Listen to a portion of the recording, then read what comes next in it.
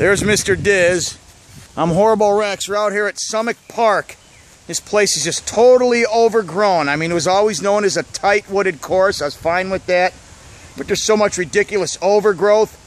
No defined fairways at all. Even by the greens, the grass is 2 and 3 feet high. We got to look for your disc by the greens.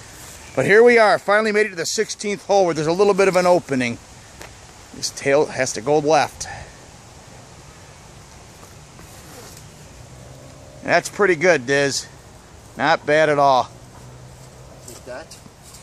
If they gave this place some tender love and care, I'd really dig it like I did the last time I was here 3 years ago. But I'm disappointed with the upkeep. I don't think I'm being a baby. Whoa. Like I said, give me some upkeep. Where's the umpire broom?